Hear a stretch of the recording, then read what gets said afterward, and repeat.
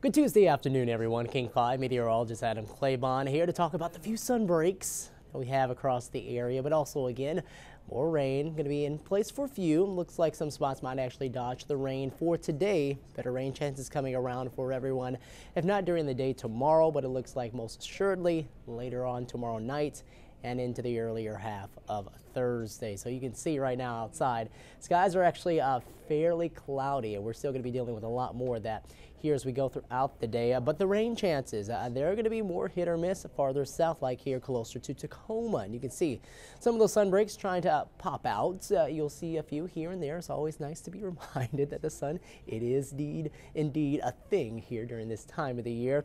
But it is cloudy here as we head on into the first part of our Tuesday afternoon. Out at SeaTac Airport, we actually have more of the clouds that are there as well, just not really seeing much in terms of any sort of rainfall. That is going to be a little farther to the north, which we're going to show you that here in a second.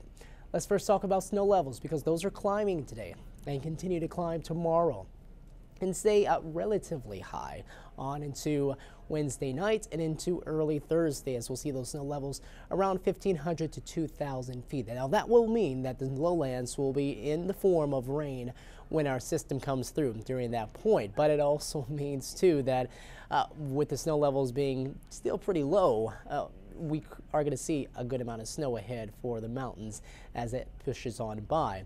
On into Friday, Saturday, and Sunday, snow levels start to come back down. So late Thursday night, Friday, maybe a little bit of a chance, but Saturday and Sunday, keep an eye out for some rain and snow chances throughout that point. We'll see if we're having to deal with any sort of accumulations around that time. And then looks like by Monday, we're seeing those snow levels bouncing up to around 1,000 feet. Sunday, I know it's all the way down to 500 feet, and maybe some of you heading out to that Seahawks game later on into the weekend.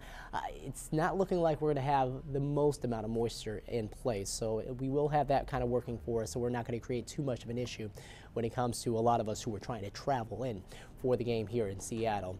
SchoolNet side over in Wishkah, cloudy skies. Again, trying to see as many sunbreaks as we can, but it doesn't look like we're getting a whole lot at all.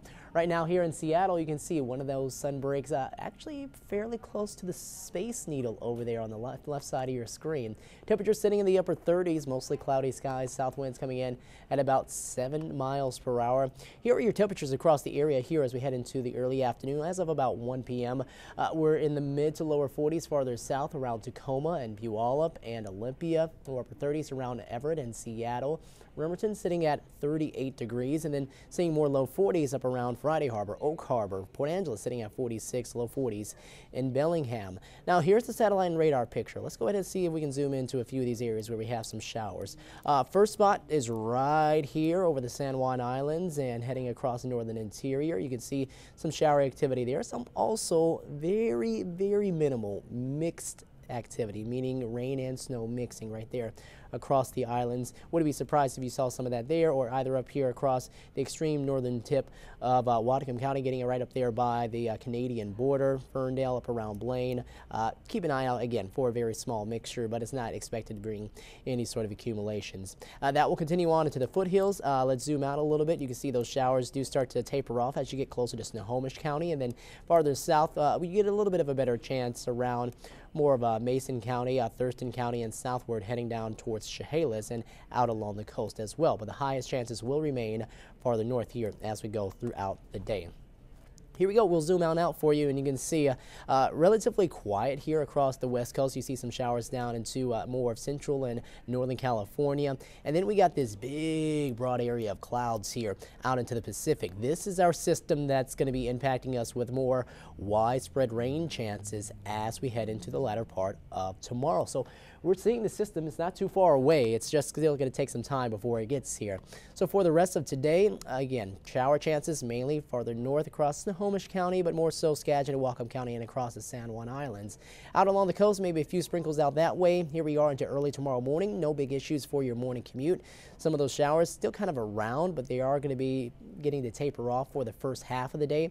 2 p.m., the shower chances that we're going to have that should be the most widespread over the Olympic Peninsula right along the coast. Then we continue on into 7 p.m. after sunset, and you can see those showers getting a little closer.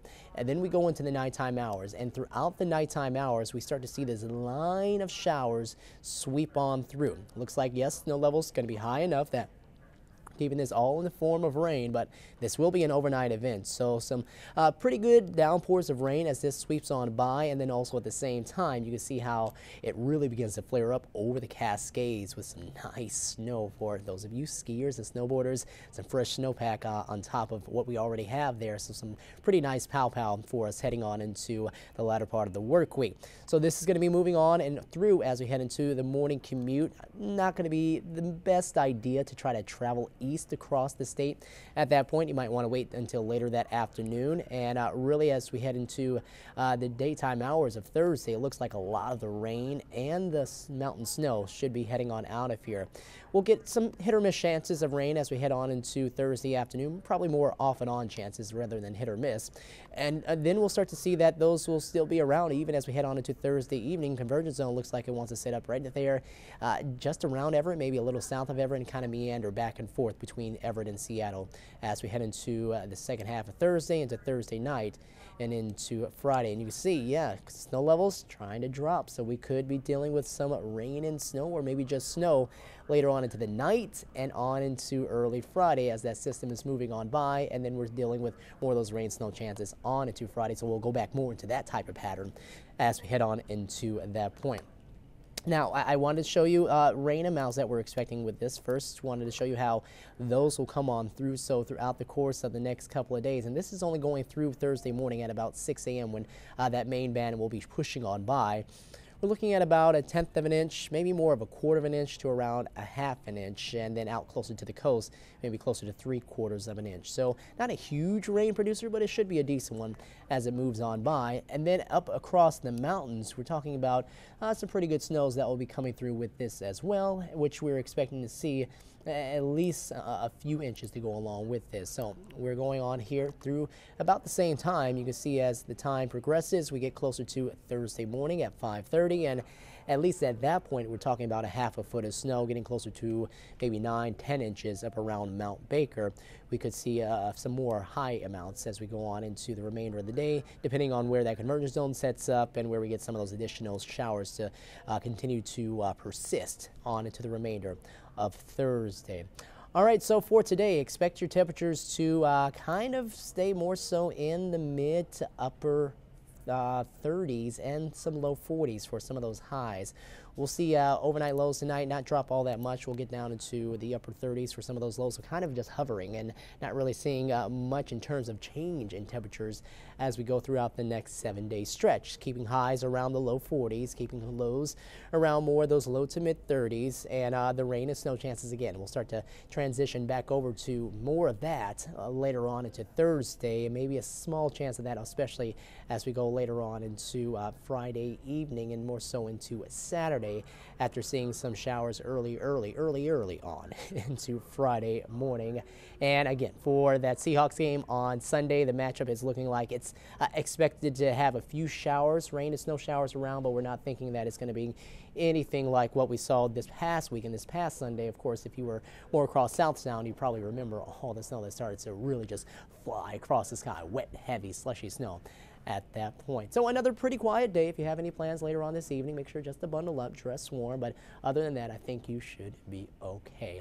All right, of course, we'll keep you updated on what's going to be happening for the rest of the week over the next few days, and I hope that you guys have a terrific Tuesday. Take care.